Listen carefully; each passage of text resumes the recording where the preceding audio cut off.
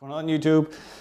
So as you can probably imagine, ever since I started building these flip stops, I've been wanting to try anodizing in the shop instead of sending them out, but always a little bit afraid of the process. Then Jocko Whatever posted an anodizing video just a couple of weeks ago, and it kind of broke the fear for me. I went ahead and ordered all the stuff.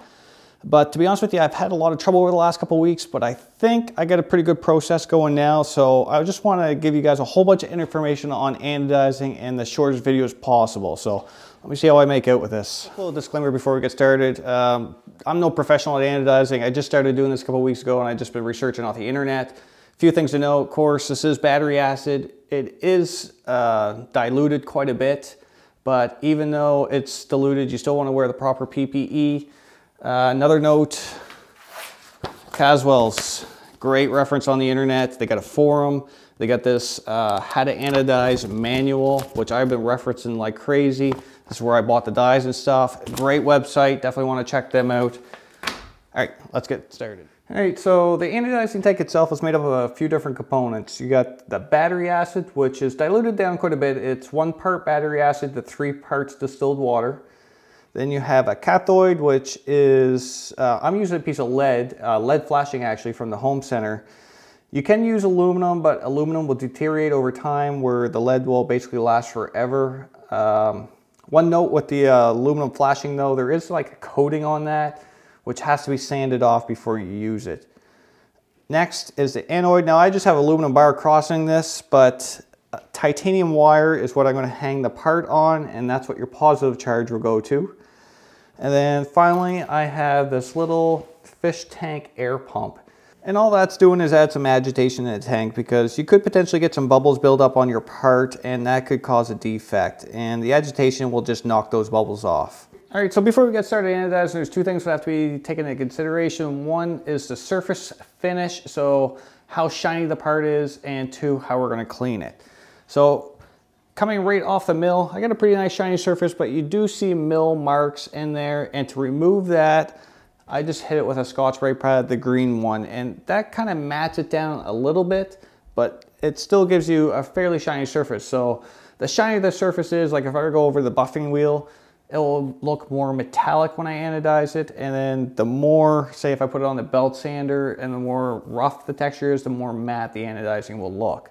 So the Scotch-Brite pad is kind of like a happy medium, and that's what I've been doing. Now, as I said before, cleanliness is obviously very important, but there's a simple test that you can do to make sure that you're there. And I'm just going to demonstrate this really quickly. This part here is a dirty part. This one here I have cleaned or degreased. And I'm just going to spray it with a bottle of water. And notice how this one kind of bubbles up. Now, if I do the same thing to this one, see how it almost like sheets off of there? That's called the water break test. And as long as your part passes this water break test, you are clean enough. So with that in mind, all I did to get this to break the water break test is scrub it with a degreaser. It's just simple green degreaser. So after the part has been degreased, a lot of people go to the etching step. And what you use for that is lye or drain opener, 100% lye though. You mix that with some water, you put your aluminum part in, and it etches the surface, and that will really get rid of any leftover oils. But the problem with this is it also affects your surface finish. So when you etch, it actually eats away at the aluminum, and takes away some of your shine, so you're going to be left with a little bit more of a matte anodizing.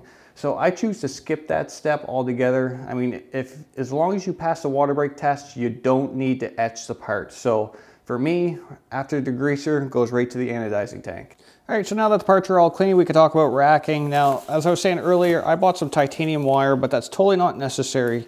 Aluminum TIG wire works great. Just the thing with aluminum TIG wire is it's a one-time use. So after you've used it in an anodizing, it gets anodized as well and becomes an insulator, and no longer will get a good connection. So you just have to keep throwing these out and using new ones, where the titanium you just keep using over and over. Now to rack it, I kind of make this loop shape here, and I stuff that in the hole. Now you really do have to make sure you got a good connection here, because if you lose your connection or it gets anodized underneath that connection, you're going to lose your charge and it just won't work anymore. So Make sure it's good and tight in there. See, that's too loose. All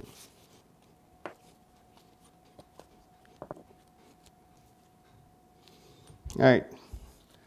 There. Another thing I forgot to mention about the anodizing tank, just sitting here by itself, it doesn't emit any dangerous fumes or anything as far as I know.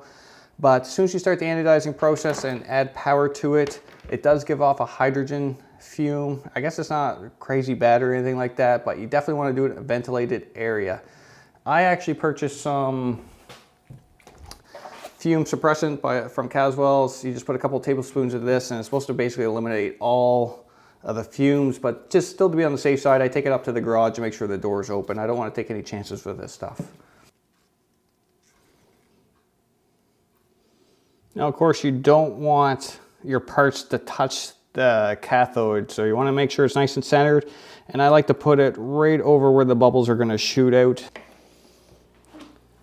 And one thing I forgot to mention, from the time you clean the part to the time it goes in the tank, you do not want to touch it with your hands.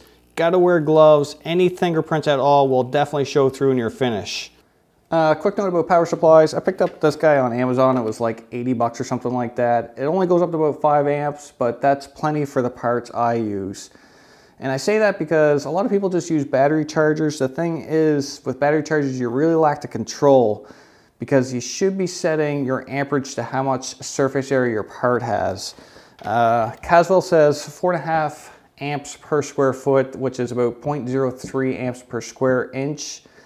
And with that being said, if you're a little bit less in amperage, the part's going to take on a lot more dye, but not be quite as hard or as durable anodizing surface. The flip side of that, if you put too many amps in, it's going to give you a really hard anodized surface, but it won't take that dye as well. So for me, dye is more important.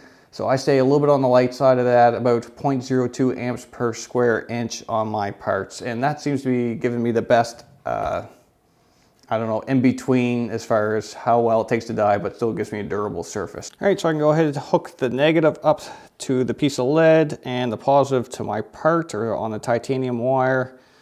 And I already have the unit set to the proper amperage, which mine works out to be about 0.3 amps. And time-wise, there's a calculator you can look up on the Caswell sites, but I've been just doing an hour for everything, and that seems to work fine. Now, one thing to mention is the tank temperature. If you're doing bigger parts, it could tend to warm up, and you'll have to cool that tank down. You want to keep it under 75 degrees. But with my small parts, and I actually take this whole system, put it up in my upstairs garage, which isn't heated, it's just a lot more ventilated. I actually have to warm it up. So that's what the little fish tank heater is. I just try to keep it above 60 degrees. So I'll take this upstairs and let it run for about an hour. Okay, so the anodizing process is all done. Now we're going to quickly talk about dyes. The dyes need to be heated up. They say to be about 140 degrees. I find it varies from color to color, and you just kind of got to play with it to find out what temperature that color likes. So this green one, 140, seems to work fine. The blue one, I'm having a lot of problems with, but I do find I get a little bit more success if I'm a little bit cooler. Now, as far as buying dyes, a lot of people use this clothing type dye. You can get it basically anywheres. And although it does work, the colors, like you can see, the colors aren't super close. Like that's more pink than purple. And believe it or not, this is the gray. So the color's hit or miss, even though it does work. So keep that in mind. I found the ones you get from Caswell's, the actual anodizing dyes, do produce a better color.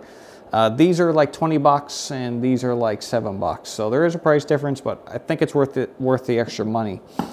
To heat them up, I'm just using these tea kettles. See, this one's at 140 already. They work really well because for one, they're only like 14 bucks each to buy. And two, they heat them up really quick. Just use a little meat thermometer to monitor the temperature. And I just do one at a time because I'll trip a breaker if I don't. Got one of blue and one of green. I'm really hoping the blue is going to work because I really like the blue color. I just tend to get a lot of defects in it with the blue. So we'll let this one heat up a little bit more. One thing I definitely highly recommend is when you take the parts out of the acid, obviously rinse it well with distilled water, always distilled water, but then do a baking soda rinse, and that will help to neutralize any of the acid what's left over on the part, because any acid from the part what lands into these dye tanks is going to give you a blemish, almost guaranteed. The better you can rinse those parts now, the better luck you're going to have with a better looking part. So I'll just take these out, give them a quick spray down right in the tank here. To be honest with you, this gets most of the acid off, just doing this. And then I'm really going to slosh it around this bicarb. I'll even let it soak in here for a little bit. Again, if you get acid on here, it's going to cause you problems. So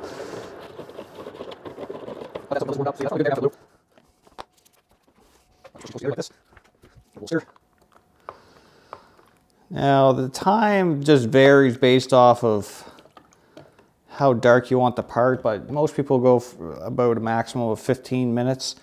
You'll know if you're anodized right away because it will start taking up some of the dye almost instantly.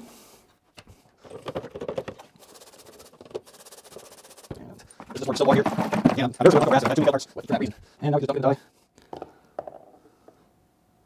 And you kind of want to swoosh it around a little bit too, make sure there's no bubbles left over. And you can see there, it's already taken a lot of the dye already. Awesome.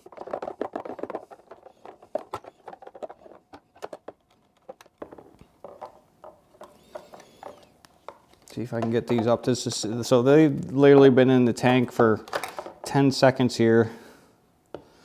And that's where we're at for color. Like, so it really soaked it up really good, which is awesome. Just love it. It's a really fun process, to be honest with you, just experimenting to see what kind of results you can get. Of course, you can mask if you want to. You can kind of do fade-ins and fade-outs with it. There's all kinds of things you can do with it. I highly recommend trying it if you're building anything out of aluminum. It's a pretty neat process. A few final notes here while we're waiting for that to soak. Disposal of acid. If you got to get rid of your acid, a lot of people say you could just neutralize it with baking soda and then dump it down the drain. I don't know if that's correct or not. I'm personally not going to do that. It would take a lot of baking soda for one, and it would just be like a slurry and a big mess. For me, I know that my landfill takes household hazardous waste, and before I even bought the acid, I called them and asked them to make sure they would take waste battery acid, and they said it wasn't a problem. So that's where I'll dispose of mine once I'm done with this.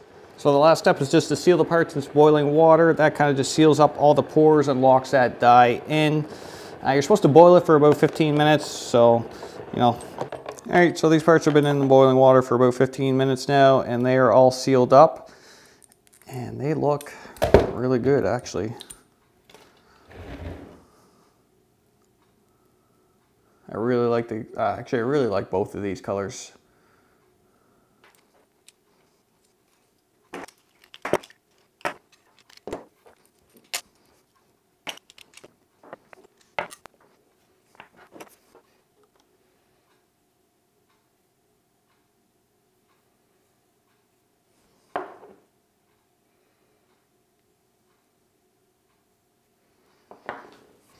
All right, guys, make sure you let me know in the comments down below what color you like more. I think I lean more towards the green, but the blue is really nice too.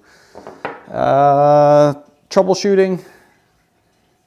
You can see you got a dark spot right here, and same thing with this along the edges. That there is probably due to the tank temperature being too hot. So if you cool the dye tank and just leave it in there for longer, that should fix that problem. This guy here, it just didn't anodize. It didn't take the dye at all, so I'm not really sure what happened on this one, but it definitely didn't anodize the way it should have. This guy here, this is what I'm talking about. This is probably leftover acid in between going from the battery acid to the dye tank, so really want to make sure that part is rinsed well before it hits the dye.